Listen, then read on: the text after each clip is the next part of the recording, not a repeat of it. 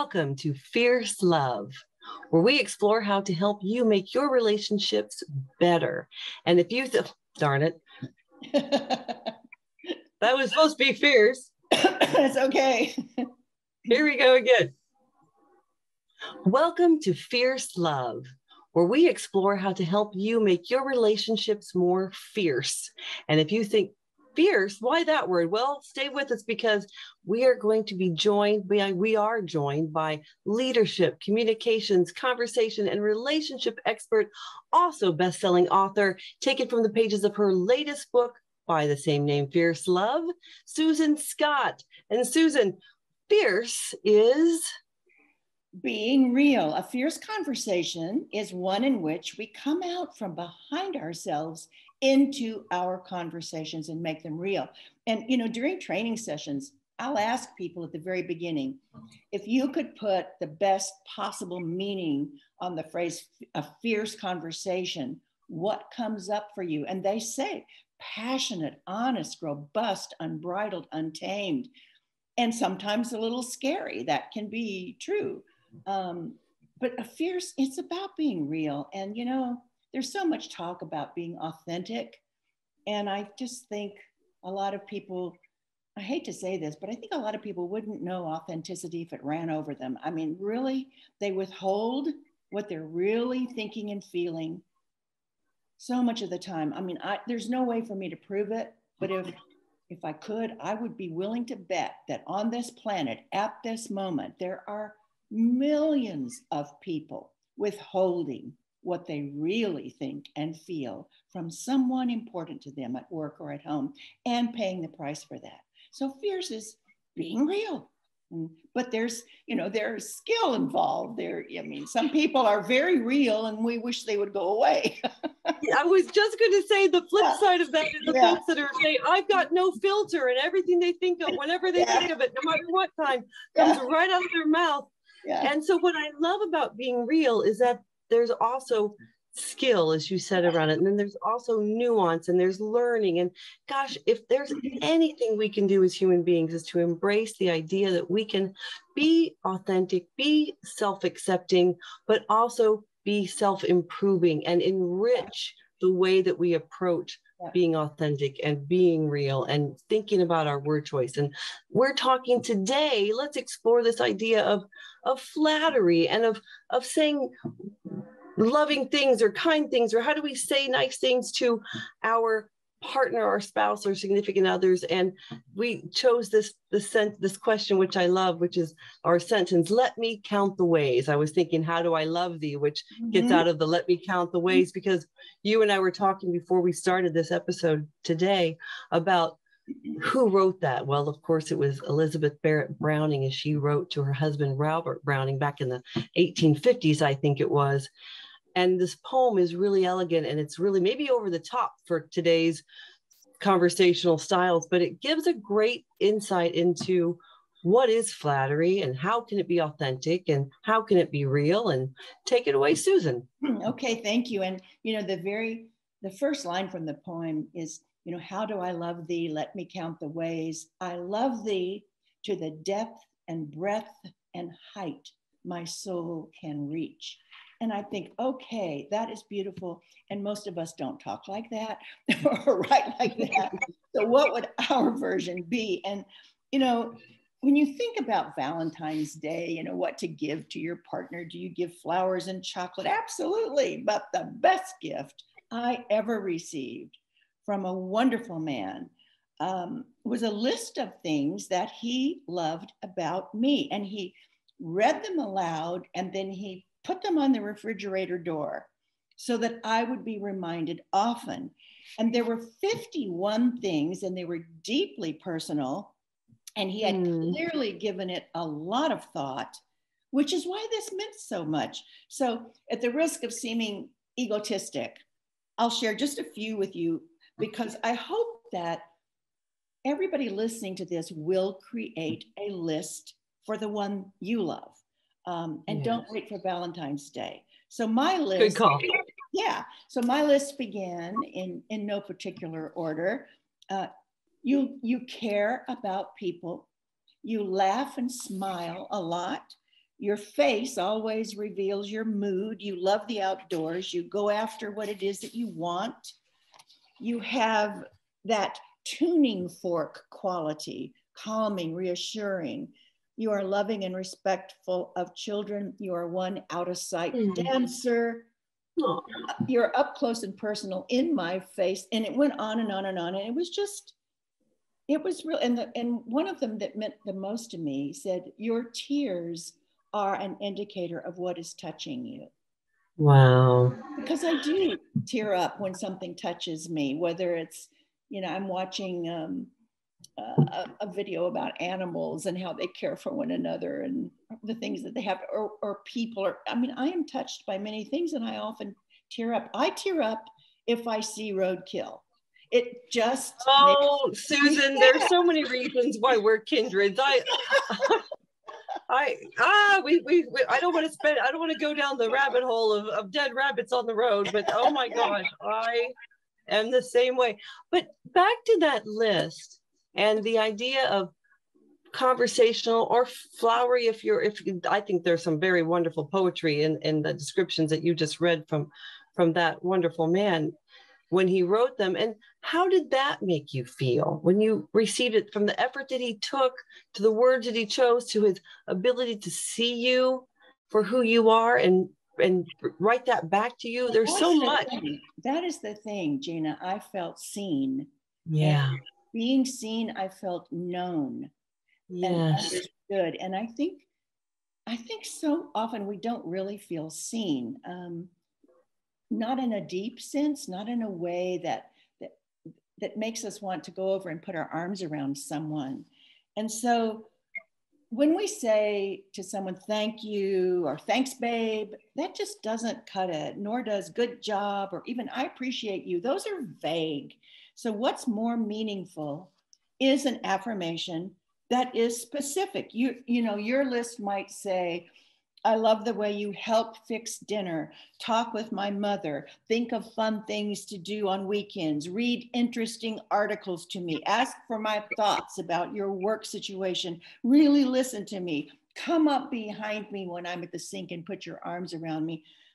That's real. And there isn't nearly enough of those statements, those conversations. So how do you get someone who, I love this. I mean, you and I are both passionate about words, and we're both passionate about conversations, and we use words a lot with as much purpose as we can. I happen to be in a relationship with a wonderful man I'm grateful to share, but I would say his love language is more action and dependability. And even though he's a journalist, and so he can use words, I once asked him to write me a letter in hopes that maybe I would get something like that. I love his handwriting, and I tried to give a little nudge. And Susan, a couple of days later, I got a lovely postcard that came in the mail. It was about the size of a little, and it said, you know, you're great, or something like, really love you, or and I thought, well, okay. Well, how do we cultivate that? And believe me, when he went to cover the Olympics in Tokyo last summer, I gave him an envelope for every day that he was going to be gone to open another envelope with a little note. So he got loads of them from me. And so I tried to role model the behavior. Yes. Well, that was the right thing. I mean, the first thing we should be doing is to model what it is that we want. And we do all have different love languages. I totally get that. I think that, well, for example, mine is touch. So I love when the man in my life comes up behind me and puts his arms around me when I'm, counter or something. I love that. And I'm lucky because that's his love language as well. However, if your partner has a different love language, then and you really want to hear you want to hear something besides "love you" as somebody heads up, or then if somebody says "love you" or "you're great," you could say, "Okay, that's wonderful. Tell me one thing that you think is great about me." And yeah, why not? That's bold, isn't it? I love that. Why not? What's one thing? And you don't, you have to be careful about how you say things like this, your tone of voice. It's not like you're confronting somebody. You're just, oh, I love to hear that. What's one thing that you think is great about me? And they may think, oh no, I'm in trouble now. I mean, I'm just saying that. I have to have something concrete. I can't go from abstract. Yeah. So I think you can draw it out that way and encourage it. Yeah. And if somebody says, I love you, you can say, I love that you love me. What's one of the things you love about me? That's a great idea. Well done. Thank you. I expected you would have an answer on that, and you did. When we talk about the idea of lists, like what you described, or my heartfelt lists that I tried to make for my guy, how do we make sure that that flattery appears sincere or is heard sincere? What's the difference between sort of buttering somebody up, or if you say the same thing over and over, or what are we ways that we keep that sincere? I think that frequent, undeserved flattery and praise are suspect.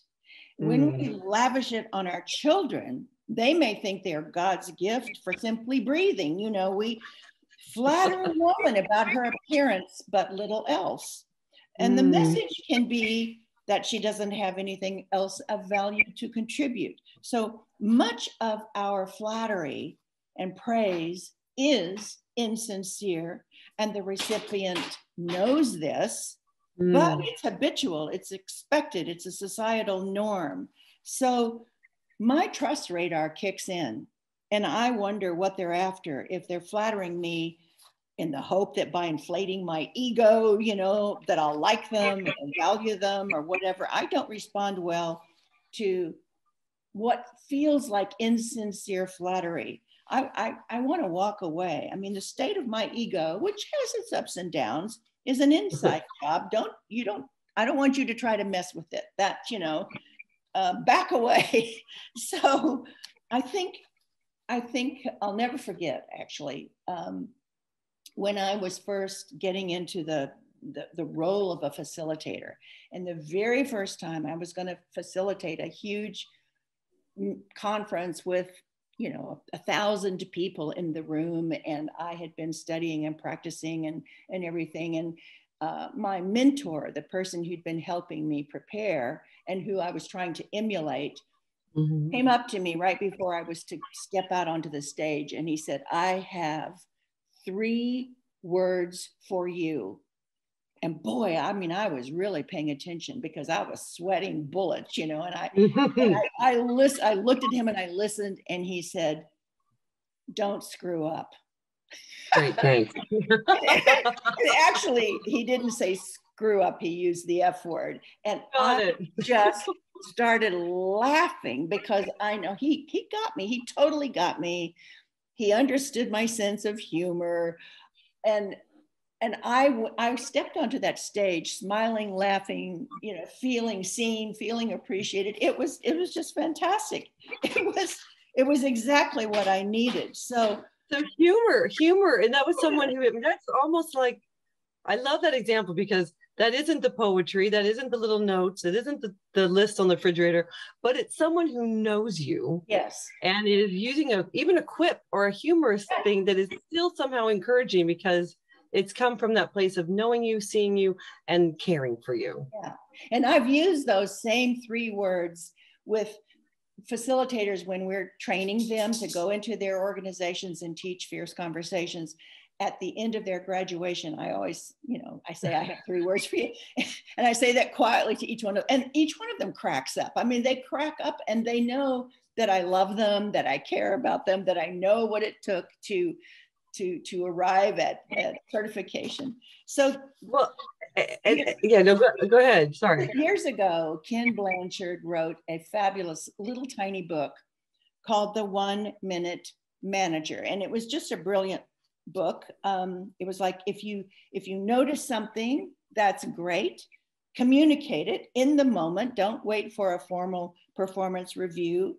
Or if you notice that something isn't great, just 1 minute of gentle correction. And of course, that book was immediately followed by the 59-second employee, how to stay ahead of your 1-minute manager, which really cracked me up.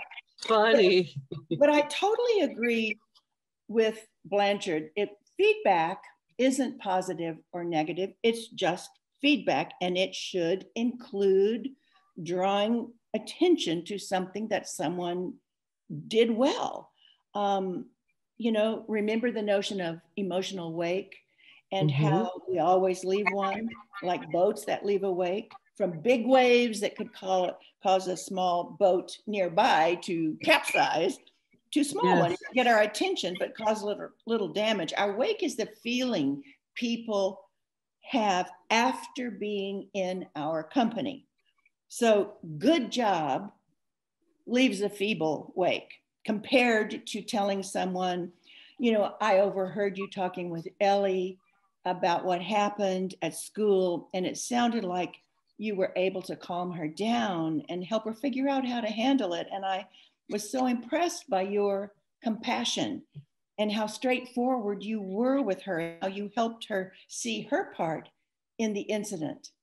That is beautiful. I remember my daughter saying to her husband, I don't know how you got to be the ideal father to our girls, but when I watch you interact with them and I see how they respond to you, how they love you so much, how even at their ages now, they still want to sit on your lap because they just adore you. I just think, wow, I don't know how you became this wonderful father, but you are, and I love that about you. I mean, you could just see him take it in. And that's the thing. When we say good job or thank you or love you, babe, or whatever it is, that doesn't land with us because we're so. I mean, you could potentially say it, but what I hear you're saying is that we talked about flattery, poetry, compliments, but it's all wrapped under this idea of specific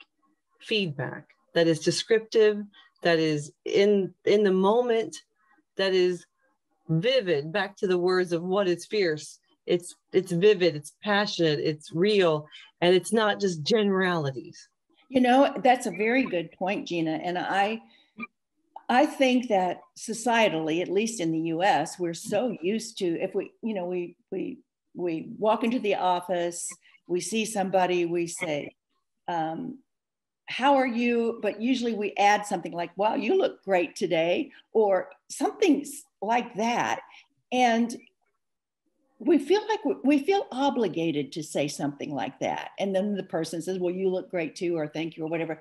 I want people to try the experiment of simply saying, hello,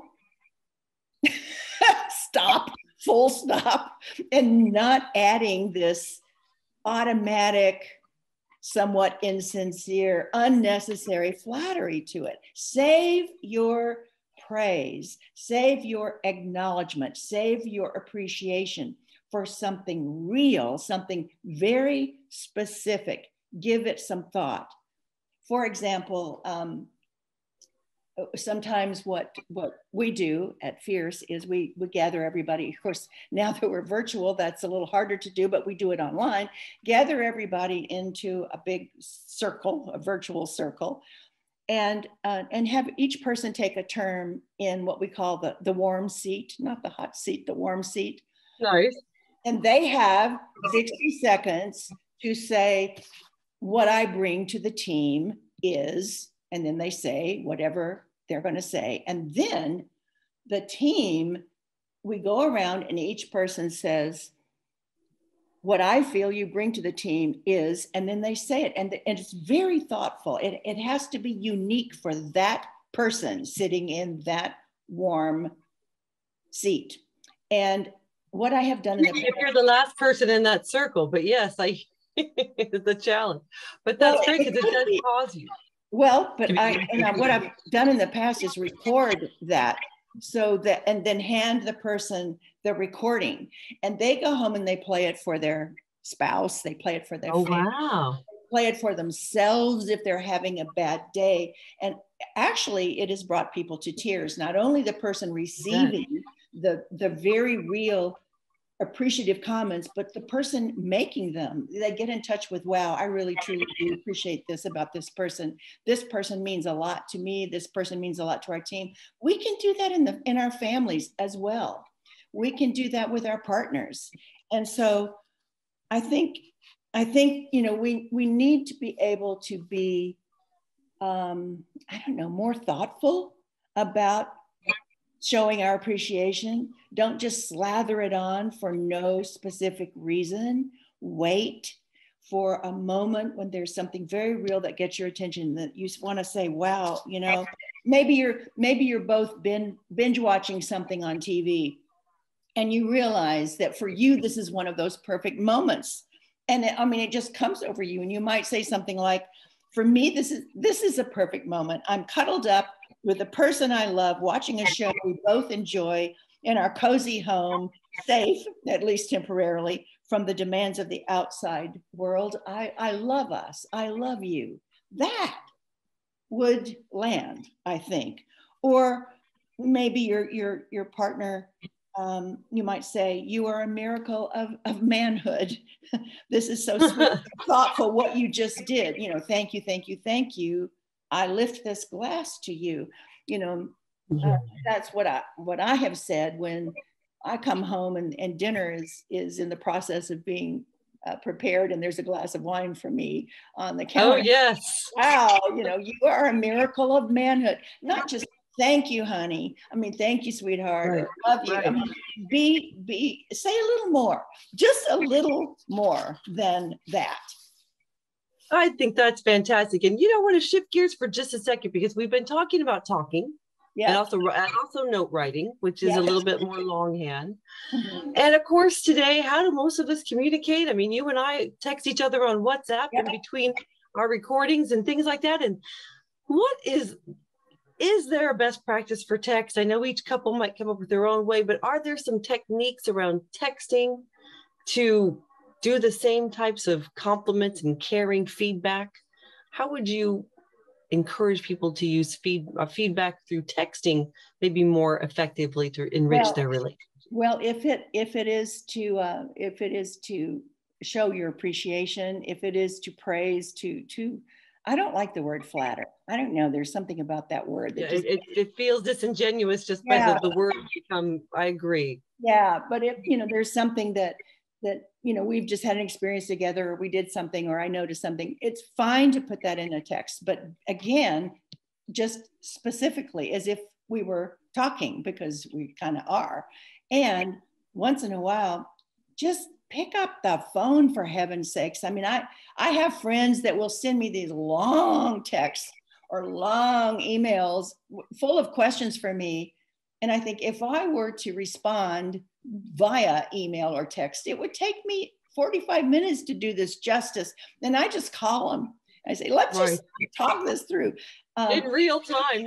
So this is different than what I was also thinking of, is the ability to do a little voice recording on WhatsApp or on Snapchat or whatever, and have that little recording go over. But you're saying, hey, instead of just parking a text or parking a little voice message, what about a real-time interactive conversation on the phone? Yeah. Ooh, you are so revolutionary. And I would say, there's a whole chapter on how to show someone your appreciation of them in a way that will truly land with them. And of course, you're modeling what you would love to get back. But also there's a whole different chapter, which we won't go into now, but on how to give, if you're not happy about something, what to do. And one thing I would say is, do not do that via text or email. That really needs to be voice to voice. Yes. There's so in business and in personal relationships, there's so much lost when there's no tonality and there's no color or context around the words that are printed, if it's a text or if it's an email. I couldn't agree more. And more things are made worse often by someone receiving an email or writing an email in bit of frustration or anger and hitting send before they've had a chance to breathe. And then that just erupts into something that's going to be taking I just longer. thought of something else, Gina, that I want to throw in before we get to the end of this conversation. I have a friend named Jose, and he was always telling me about his daughter. He was crazy about his daughter. He was proud of his daughter. He was always telling his daughter how wonderful she was, how talented she was, how special she was, how much he loved her and admired her and everything. And his marriage was struggling a little bit, so he went to get some help. And he was talking about his daughter to the therapist, and the therapist said, what are you saying to your wife? I mean, all of your comments are about your daughter. Are you saying anything like this to your wife? And he said, well, what I want to do is model for my daughter the kind of man she should find. She should find a man who really appreciates her, who loves her. And the therapist said, oh, that's not what she's going to be looking for. What she is watching is how you interact with her mother. That is her model for husband.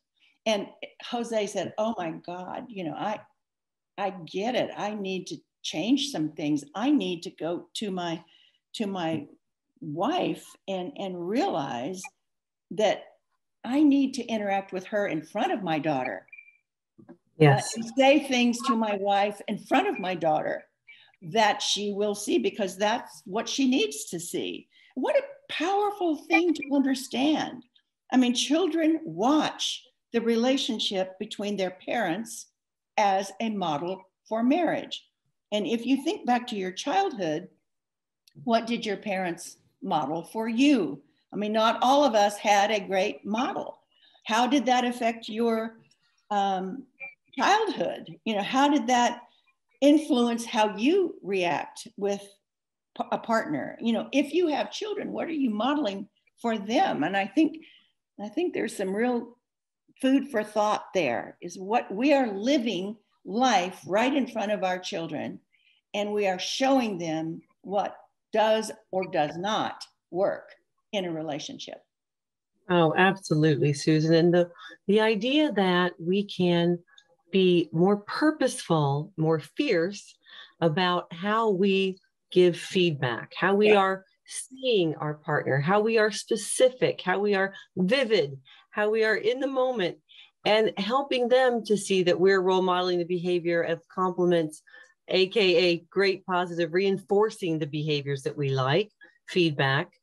Hopefully we'll also encourage them to do the same.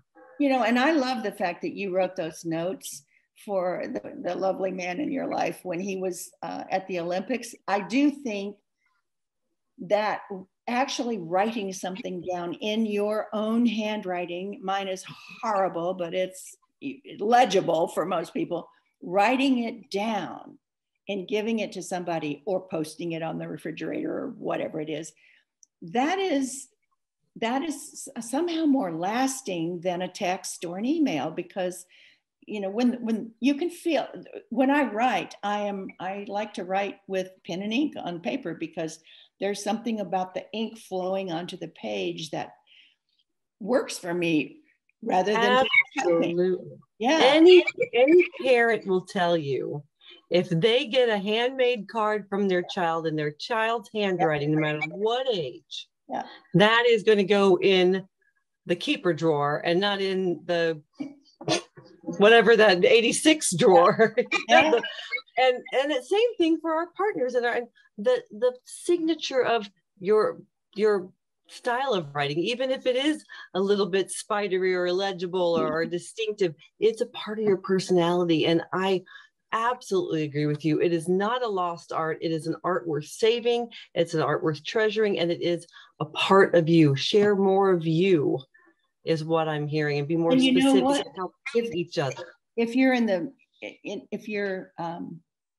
any kind of a leader in a business, I think to actually gather together a bunch of little cards and occasionally write one of the employees a note about something very specific that you appreciate about them and give that to them, that goes, they'll keep it. They'll keep it forever. I mean, and they'll take it home and show their family.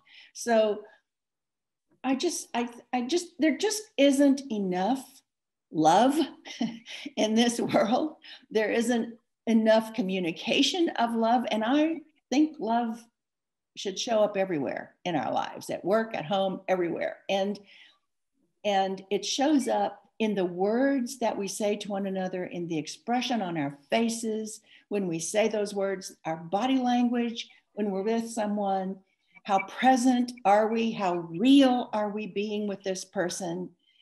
And you know, this is not a huge, arduous assignment. This is just something you can do. It doesn't even take very long, just in the moment, to communicate to someone what, you know, this thing that you just did, or this thing that you just said, here's how I feel about this. And I just want there to be so much more in our lives than that, because I don't want us to fall asleep during our relationships. I don't want us to just assume that because we said I do and I love you way back when, or just because I say, love you, babe, when you're walking out the door, that is enough. I don't want to assume that, because you just never know what's, you know, what lands and what doesn't land with the people in your life. Oh, well done, Susan. I think that is a wonderful place to end this incredible episode. The idea that we have more opportunities, make more opportunities to show love to the people that we work with, the people that are in our lives, personal, professional. We don't have separate lives. We just have one life. So find ways to text, speak, write in your own handwriting that are really specific ways to show that you care and that you see them and that they matter. So let me count the ways. And number one for all of us is to just begin. Yes. And on that note, thank you so much. Once again, I'm Gina London in Dublin with the fantastic Susan Scott in Seattle. And this is the Fierce Love Podcast. And as you're listening, please don't forget to join us over on the Facebook community dedicated to all of you wonderful people out there on Fierce Love, the book and the podcast and the community at Facebook. It's all coming together to help you share your experiences, share the feedback, experiences that you're having, and possibly we'll get a chance to spotlight and have some questions with you and learn directly from your own experiences and add to this conversation of how to be more fierce. Make it a great one. Until next time, thanks again for listening.